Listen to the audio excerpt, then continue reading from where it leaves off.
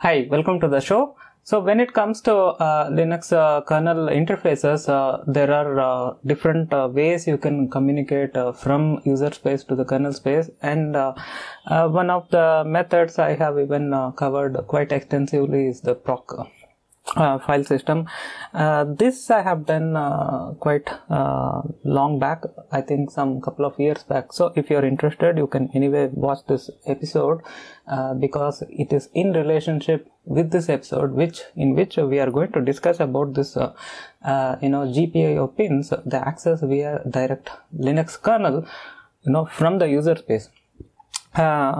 Any beginner may think Raspberry Pi, using any Raspberry Pi, it's all about learning Python or some language like that. Let me just pick this and I can show you guys what I have come up with. Okay, see, I just this is my Raspberry Pi. Hope you can see there.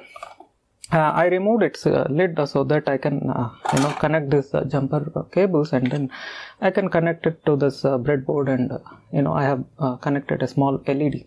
Okay, so we can test the GPIO pins via this arrangement. The intent is not to turn on LED or any gadget. The intent is about how you can interface, how you can learn about how the the kernel accesses this GPIO pins, obviously with some type of drivers. Okay, so although I can go in depth about the drivers, but I don't want to get very much in depth in this episode, so we can superficially see how you can do some sort of a raw access. Okay, yeah, that's what any beginner they may think using any IoT or something like that, or something like this. It's all about you learn some Perl or Python commands, and then you access through that code or C++ or C APIs and stuff. So that is one way to do that, but in the end it always happens with the standard interface which it provides. Okay, in this case it provides via sys file system. It is not proc file system. There are different interfaces. See, kernel you can access with some drivers, of course, character drivers and stuff like that. If not, you can access the kernel via this proc file system.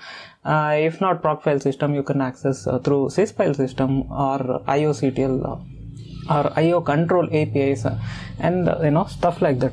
And if you go to some wiki about storage or file system architecture, Linux file system, if you type, you will get some type of architecture. Okay, in Wikipedia, I often take this as an example even when I handle any sessions with my students. Okay, so let's just search that image, Wikipedia. Yes, yeah, this is the one. Okay, so if you go inside, what you can find is, as you can see here, this is the wiki link. I can even attach this link in the video description.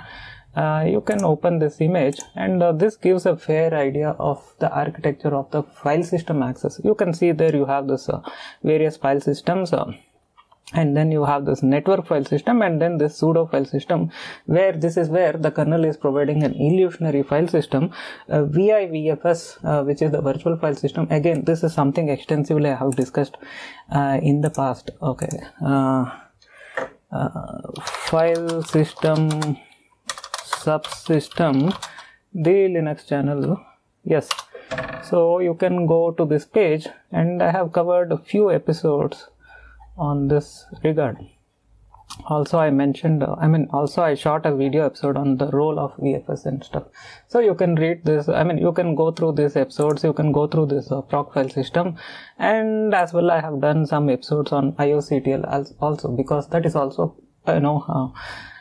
is one of the standard interfaces with which you can communicate the kernel. Okay, so coming down, coming back to this image, you can see there in that they have listed the proc file system, sysfs and stuff like that, and even they mentioned this pipefs and stuff. I'm not a big fan of pipes and stuff. I feel it is kind of an old outdated approach. Okay, so I do use sysfs if there are, I need to use sysfs in a case like this, but if I code, like I mentioned in my episode, I generally use proc file system. In fact, I'm a big fan of proc file system. I don't like much any other type of kernel interfaces, let it be IOCTLs and stuff like that. Of course, some people call, by the way, this IOCTL, IO control APIs as IOCTL, some call as IO control. Okay, so it's just those APIs. Okay, you will find often they are like get set APIs. Through IO control, you can get any kernel parameters or variables of any, say for instance, network ports and stuff like that, let it be MTU or hardware address like Ethernet address and stuff like that. Okay, so same thing, if you come here, these are the various file systems. You can see that these are classified as pseudo file system versus these are classified as the standard file system. Eventually, it is also nothing but a drama on top of the block level access. You can see there you have this block layer, so whole block layer is abstracted with the file system concept. In the end, there is no thing called as file systems. It is just again a illusionary thing. Okay, so you can see there below is the block layer, and below you can find the actual drivers. You can find here you have the drivers for hard disk and whatever that bus architecture is. So you can see there SCSI low level drivers and stuff like that. So of course you will find all these drivers, let it be floppy, USB drive, CD drive, whatever it is, it's just abstracted with all these layers, and then you can see the files in the user space. So whenever you go to the user space and do any ls command, what you get is just the drama which is presented by Linux kernel. Okay, so same way what we do is we can connect Raspberry Pi. Before that, we can also search Raspberry Pi Python code for LED something. See, as you can see there, it is auto completing. You can see any such examples, anything we can pick randomly. So you can go there. They have provided an example circuit like this, and then you can see there this is the Python code, and you do this. The thing is, whatever you do via Python, whatever you do in C++, C, whatever it is, it goes through this interfaces below. Okay, which is why we are going to the source of that whole interface. Okay, so technically what happens is you can just put your let's just put this architecture. We have this Linux kernel, okay, which is running on the Raspberry Pi via this Raspbian OS, because the OS is nothing but a kernel Linux distribution. The distribution we call as Raspbian OS. Inside we have nothing but Linux kernel. Okay, so in that you can see there you can find obviously these GPIO drivers. Okay, so you have this GPIO drivers, and these drivers is exposing to the user space via those whatever I mentioned, those sysfs, via that sysfs. Okay, this is via sysfs. Okay, so this is the architecture. Okay, so in user space, if you use any Python, you will find various libraries, and then you will write your Python code.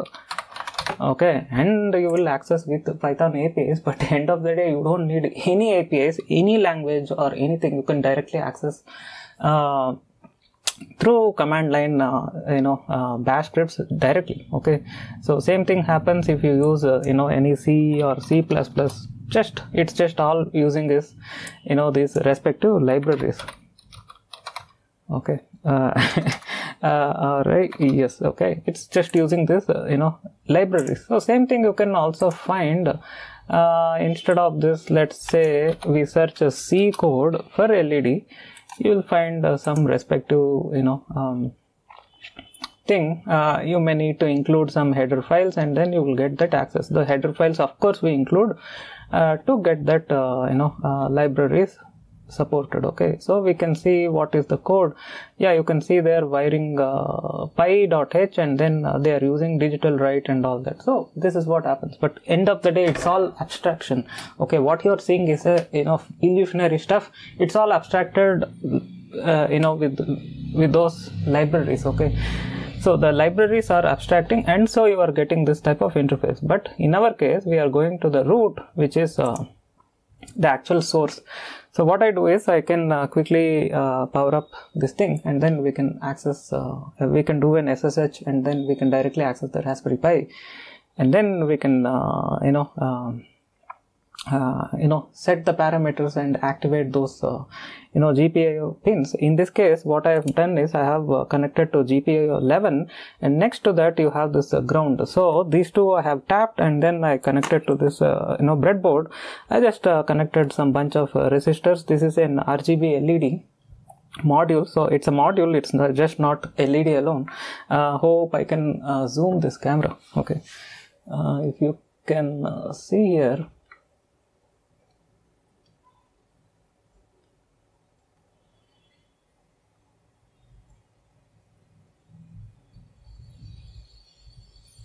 Yes, so hope you can see there. It's a small module. Okay, it's a small module, and all this RGB I have connected to all positive ones, positive leads, and there is a common ground. You can see that this is the common ground.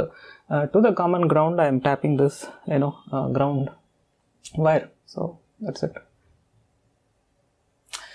So what we do is we can power up this Pi, and we can start the demo.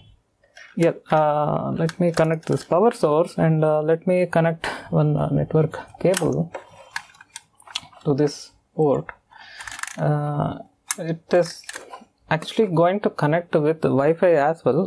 I'm just connecting it because I'm not sure which is that port address is. So I assume I know what address it may connect, because earlier I was playing around. So let me just ping to this address. Hope it connects. Yeah, as you can see, I'm getting a successful ping. I am still not sure is this the IP address which it is currently being onto. Okay, SSH Pi at 192.168.0.153. Yep, as you can see, it is. Yes, so we can able to log in, which means it is the one. What we do is we can go to this proc file system, proc folder, and you can see you have this standard files and folders in the proc folder. So this is what is represented in this picture. See there. In this picture, the proc is this sudo file system, and whenever you do this, you get this illusionary stuff. In fact, you can check ps-aaf, and you will see there the files are, I'm sorry, not ps-aaf. You can see ls-lh, and you can see many of these are, all these files are zero sized files, because these are not any actual files at all. Okay, these are pseudo files. So you can see there CPU info, but we do this cat CPU info, we should get this, CPU info. Okay, of course you can also type this command called ls CPU, and it is going to crunch all those things into a single output, versus in proc CPU info it is going to show per core details. So same way you can see there the model name and all this stuff, it shows in the CPU info. But if you do ls-ls,